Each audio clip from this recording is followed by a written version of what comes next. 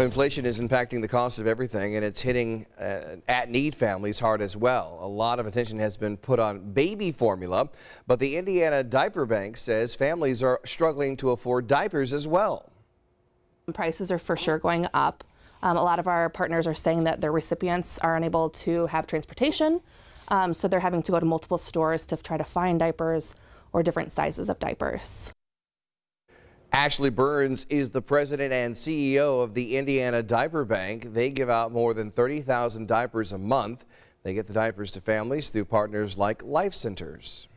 There's a vicious cycle with diaper need where when families don't have diapers, their children can't go to child care because clean diapers are needed for child care. And then the cycle is that families are missing work because they can't drop off the kids at daycare, and therefore they can't earn an income to then buy more diapers.